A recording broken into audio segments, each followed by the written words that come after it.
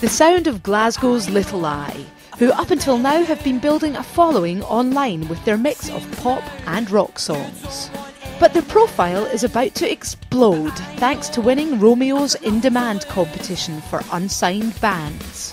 Lead singer Alan Tchaikovsky was walking around Shawlands when he heard the news live on Clyde One. As soon as he said it, the reaction was just like, I don't know, it's just that release of like, finally all that hard work, you're getting some recognition for it, and it's, I mean, the feeling I got was just, it was fantastic. I can't, you know, I think you can see this, I can't hide it. The band launched their first single, Burgundy Sky, online on March the 31st. Alan wrote it while watching his cousin Jamie Smith playing soccer for the Colorado Rapids, and already the team are playing it before games. It'll be a month before they know how many downloads have been bought, around the time of a major gig in Glasgow. People like, right, when are you gigging? So we thought, got the guys and now we've got the band together. You know, we need to play a big show, so we're playing at the ABC on the 27th of April. And yeah, it's huge, like we need to blow people away, because we need to back up this hype with a great show, which we're all more than confident of doing, so yeah. And a final reminder from Alan? So if anyone's got iTunes and wants to go on to buy it, it's Burgundy Sky by Little Eye. That'd be awesome. Look up to a burgundy sky.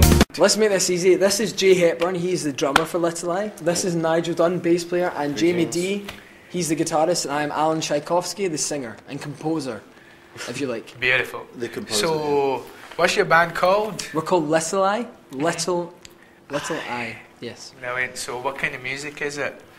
To sum it up, I would say it's alternative power pop rock. It's got the poppy twinge, but with a bit of edge to it, I'd say. So how do you feel about winning today?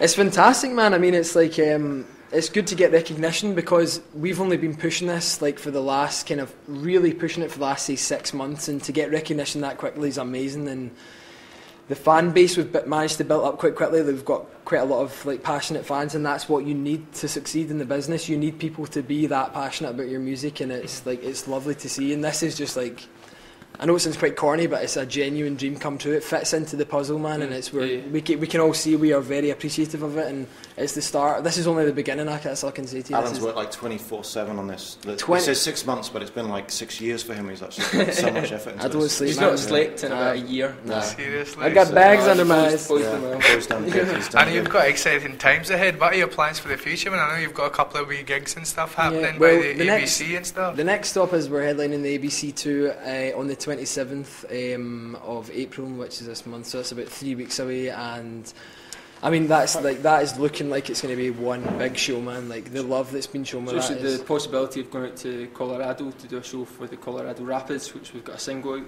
just now for, called Burgundy Sky, so we'll be out there. Plug it. So on iTunes, it's our Burgundy Sky. Our debut single for a soccer team, Colorado Rapids. Do all the plugging you want, man. You got plenty of plugging. Okay, here we go, man. Official. How much tape you got? Brilliant. But anyway, guys, listen. Well done and winning, and probably see you guys later on for a wee dance, man. I am so. I don't know what you just did there, but it blew my mind.